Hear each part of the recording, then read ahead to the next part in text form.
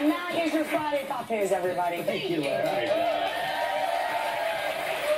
guys, we are going to turn now to our GMA cover story. This one about moms and marijuana. One woman says that she believes microdosing, which is using small amounts of marijuana, actually makes her a better parent. This is an article that we first saw on Parents Magazine's website. Take a look.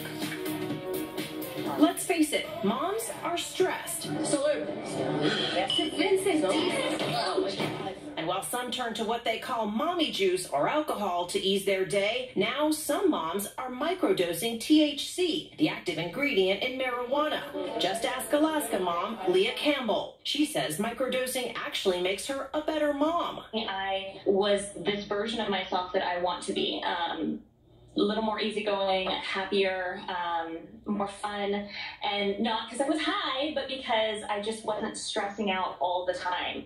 Campbell, a single mom of a 6-year-old, never really liked painkillers or smoking marijuana, but then she started using the drug in Alaska, where it is legal, in low doses, occasionally for pain relief from stage 4 endometriosis and anxiety. That was actually part of microdosing for me, was learning how to find the balance between pain and anxiety management and being high. She says this low dose helps reduce pain and even lowers her anxiety, but she also says it allows her to function. It's just a general leveling off, a kind of numbing of the pain, all of these sharp edges in my life, the anxiety, the pain, all of that mutes a little bit. And if her pain is in check, she says she has more time to focus on her family. My daughter deserves better than that. She deserves to have a mom who's enjoyable to be around and who isn't constantly snapping or exhausted or feeling like she wants to hide from the world. Yes, I'm a better parent, I'm a better person, I'm a better friend when I'm microdosing.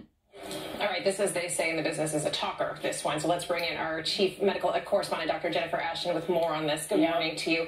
Okay, break it down. What exactly is microdosing? How does this work? So in the field of pharmacology, the concept of microdosing is basically kind of sub-therapeutic, or, lower tiny doses of a medication or a drug so that you can maximize the positive benefits or effects and minimize any side effects. The problem when you're talking about THC or cannabis is that we don't know what the right dose is, so that is potentially a problem, and there are risks to this drug. We can't forget that when you talk about the risks. Take a look at the list: altered sensorium, change in mood, impaired body movement, difficulty with thinking and cognition, impaired learning and memory. Those are all possible, so you can't only talk about the positive effects of a drug without considering the risks or negatives. We've, on this show particularly, talked a lot about this mommy juice trend, moms who want to take the edge off a little bit because of stress.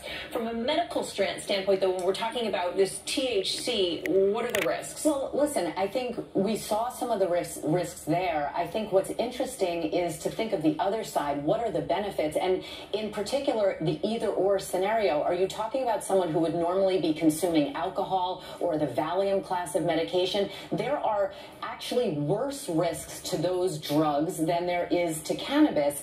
The benefits, where it's being intensely researched for pain, for nausea, for insomnia, for anxiety, and I think we're going to see more in the future about what is the right dose, what is the right patient. When you talk about edibles, though, there's a delayed response to that, and you might get the dose wrong. Hard to know. Okay, thanks. Really good advice here. We're going to turn it over to Ginger now. Yes, and we've got a GMA moment that starts in